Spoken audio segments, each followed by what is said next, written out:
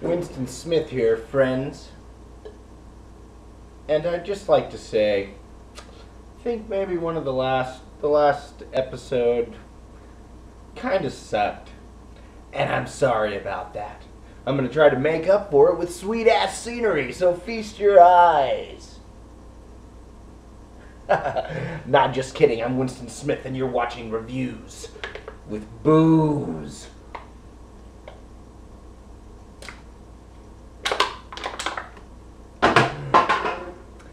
And I wanted to review an album today by a band called Lost Horizen.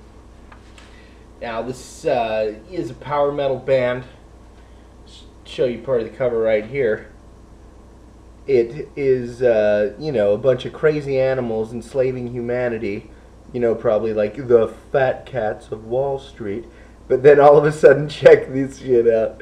These guys bust out of the fucking clouds and they're like a more decent man of war. Instead of thongs of leather, they got full pants. These motherfuckers bust out of the clouds and save her. Now, they definitely don't have a good cover. Now, it's a bit cheesy, but music's pretty decent. It definitely is power metal, not to the extreme shittiness of Dragon Force. You know, like these, you know, it's a pretty decent band. But, you know, there are definitely elements of cheesiness, and there's interludes and stuff with cheesy keyboardists that subpar power metal bands use and stuff. But the songs are pretty decent, actually. Actually, you know what's kind of funny is if Dream Theater happens to ever watch this, dudes in Dream Theater, kind of think James LaBrie's lost his touch. Maybe they should hire this guy. Dudes, if you're a fan, check out Lost Horizen. And you can kind of see what I mean. This guy kind of sounds like James LaBrie, but more kick-ass, kind of, in a way.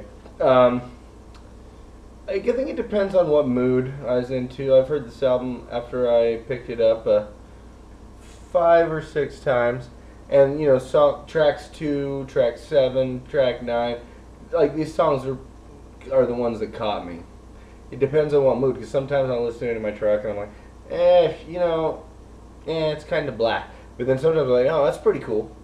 What I thought was cool, especially for what, you know, the type of dudes who bear their open chests on camera and have the makeup coming out in the front, you know, guys that portray themselves like this in a group, would often have, you know, just abusive solos and shit like that don't even need to fucking be there. But these guys were actually quite tasteful with the fucking solos.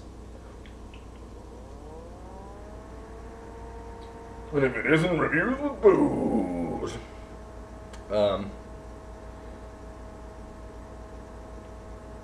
Is there anything else that puzzles me about this album? I'm not sure.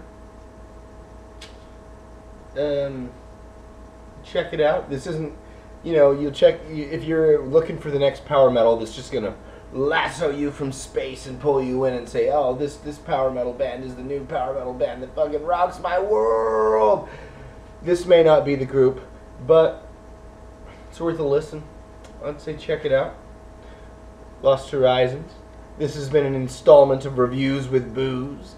And I hope you'll scope into some of our other categories, such as Winston Movens or Interviews with Booze. More to come, my friends. But for now, this is Winston Smith, and I'm riding the elevator to hell. Out of here.